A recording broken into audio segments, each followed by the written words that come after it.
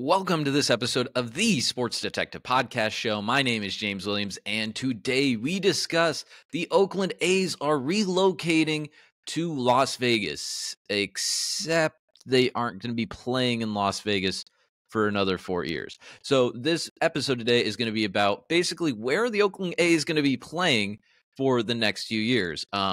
I apologize to maybe baseball fans that might be coming across my feed for the first time. I have not been following the story that much, so I caught up on a bunch of stuff, reading a bunch of different articles this morning. But I'll go ahead here, guys, and show you this tweet from Front Office Sports. Now, again, there's a lot of like local reporting on this, but I'm just going to show you this tweet here that kind of summarizes everything, and then I'll kind of give you a little bit more detail. So you kind of see here, guys, Oakland A's leaders are touring ballparks in Salt Lake City and Sacramento this week, per McAkers,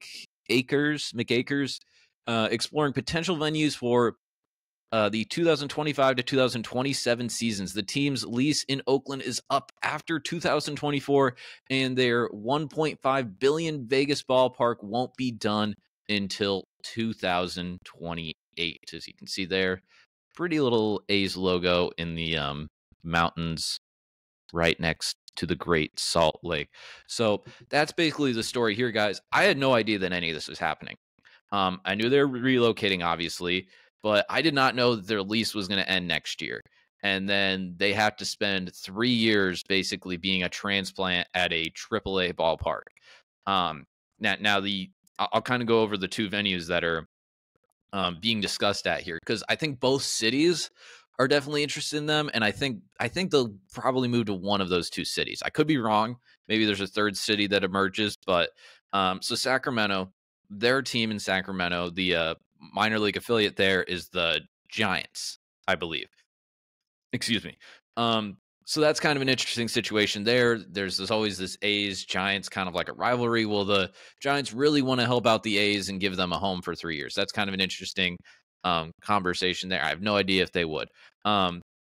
Versus here too. Now, I read this on an Oakland A's site, so I don't know how truthful it is, but them going to Salt Lake City, the Salt Lake City affiliate is the Los Angeles Angels. Now, a thing I read on the A's fan website about this move would be that there's skepticism that that would actually be the right move, or that the Angels would allow them, because the Angels apparently in Las Vegas have like a very like strong, apparently Las Vegas has a lot of Angels fans. Never heard of that before, but I'm not sure why. But apparently Las Vegas, according to this A's website that I read, has a lot of Angels fans. So there's kind of like a theory that like maybe the Angels wouldn't want to have their minor league stadium be taken over by the A's for 3 years. But so those kind of seem like the two options for a home there too for the A's. But this is just a very, very weird story to me here too, because I feel like we haven't had, I could be wrong, maybe someone could point out something like this to me in like one of the major sports where like a team has been in basically a different city for a extended period of time where they're waiting for them to actually relocate to a place. Now, there was a time, I remember this pretty clearly, where the in the NBA, where the New Orleans franchise, they were at the time the New Orleans Hornets, they played in Oklahoma City for the majority of a season, but that was because of the Hurricane Katrina hurricanes in New Orleans, so they weren't actually able to play in New Orleans. So that was like a Chris Paul team. They played in Oklahoma City for a year. I know that the Minnesota Vikings, when they were waiting for their stadium to be built, they were playing in the college stadium, the Minnesota Gophers Stadium. I can't remember if it was like 2 years or 3 years, but again, too, even in that situation, they're at home. They're at their home base. It's not like the entire team, the entire franchise is going to have to relocate for 3 years in a completely different city and then leave. That's crazy. Guys, this is absolutely crazy. And again, if someone knows a few other examples of this, of like teams having to play, not even just in like different cities, but different stadiums, I'd love to know that. Hit me up in the comments about that stuff. But this is an absolutely crazy story here too, because you're also talking about the A's team that was the worst team in Major League Baseball last year. They were a laughing stock. They couldn't get people to go to any of their games in Oakland. I think they're going to have a pretty hard time of having people come back to their games in Oakland again. And they're going to be this transplant in this new city for 3 years, and they're still going to suck because it seems like their team isn't necessarily trying to win. And then you also have this other factor too. If they're going to suck, they sucked last year, they're going to suck next year. If they suck these 3 years in this transplant city, what happens when they move to Vegas? This crappy team that moves to Vegas. Are people really going to be interested in them in Vegas? Again, I don't know. I'm going to do a deeper dive on this whole situation at one point, because there's a lot of weird factors of like how viable this Vegas move is going to be, and actually there's a lot of like moving pieces where it's like they're clearly moving there, but the numbers and kind of like the aspect of like how well it's going to work is still seems like it's up in the air. There's a chance it could be an absolute and utter disaster them moving to Vegas. At least in the short term, maybe the long term, it will end up being okay. But like I read something where it's like they're planning on when they actually get to Vegas. Well, it's like, well, it's going to be a tourist distraction. It's like, oh, okay. Well, baseball is a summer sport.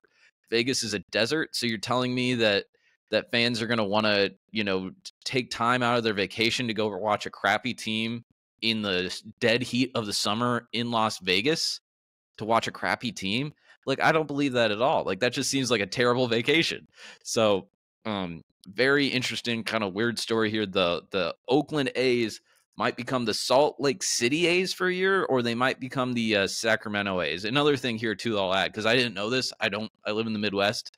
I don't know the geography of the mountain areas and kind of like the California area.